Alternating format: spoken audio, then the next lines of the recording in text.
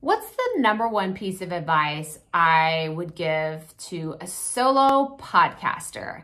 That is what we're going to talk about today. So let's get right to it.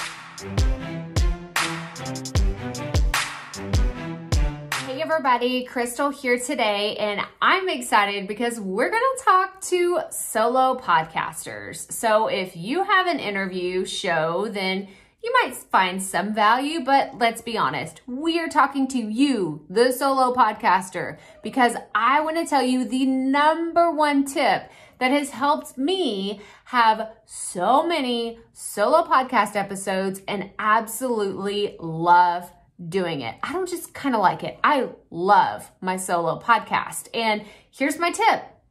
Interview yourself. This should be like number one, no brainer above everything else. This should be your highest priority because people want to know what you have to say, right? That's why they're there. That's why they're listening to your solo podcast, but they don't want to just listen to you talk. They don't want to listen to you talk about things. This is what's going on in my life. This is why I'm so fantastic. No, nobody has time for a narcissistic podcast.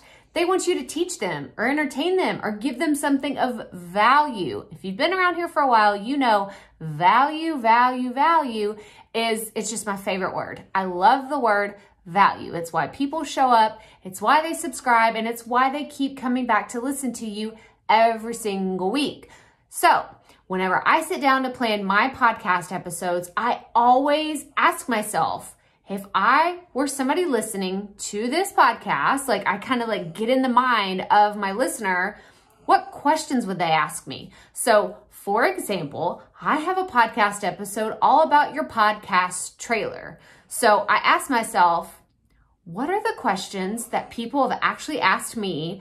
And what are the questions that I get asked like on a regular basis through email, through social media, through like all the places?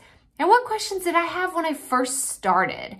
Because that's kind of a mesh, like a combination of who my ideal listener is. It's like me from 5 years ago, before I ever started a podcast, even thought about starting a podcast. And it's a mixture of that person and someone who's really thinking about stepping into podcasting in a really big way. Like they're almost there. They're so committed. They're just trying to fill out, is this for me? Is this really what I want to do? So whenever I take all these questions that I have in my head that I've either gotten or that I had myself, I write them down.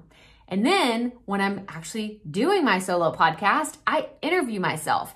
Now you don't have to go through and be like, Krystal, what do you think about a podcast trailer? Well, Krystal, thank you so much. No, that's like quick trip, like quick trip to the loony bin is the first thing that I think of. And it's like my family would be like, like Mama's been social distancing for too long. Like we need to get her out like into the world because she's lost her mind. That's not what I'm talking about. I want you to write down your questions and then say, hey, I get asked this a lot, or I've had this thought before, and boom, boom, boom, give your points, teach on your topic, however it is that you do your podcast. But I want you to interview yourself because this is so important. It just makes it's not a conversation, right? Because it's a solo podcast, but it helps your listeners follow along. And I do think of my podcast as a conversation. Yes, it's rhetorical. People aren't actually answering me whenever I'm speaking, but I like to think that my listeners hear what I'm saying and they're nodding along. Or they're like, oh girl, you're crazy. Or, oh my gosh, that's so funny. Because I try to be funny. Sometimes it works, sometimes it doesn't.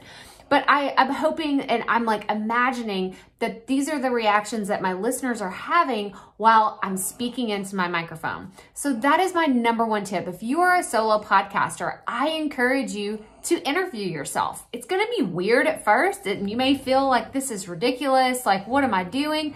But I promise you, this works. Every single time, this works.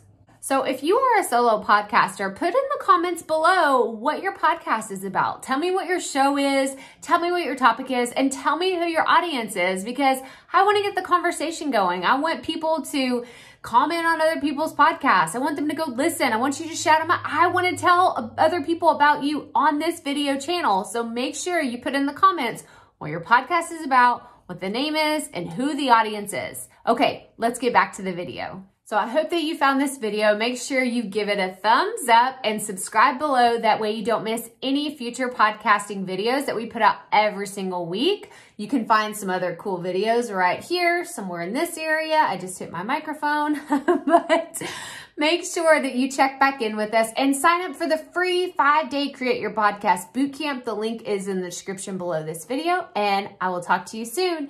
Keep it up. We all have to start somewhere.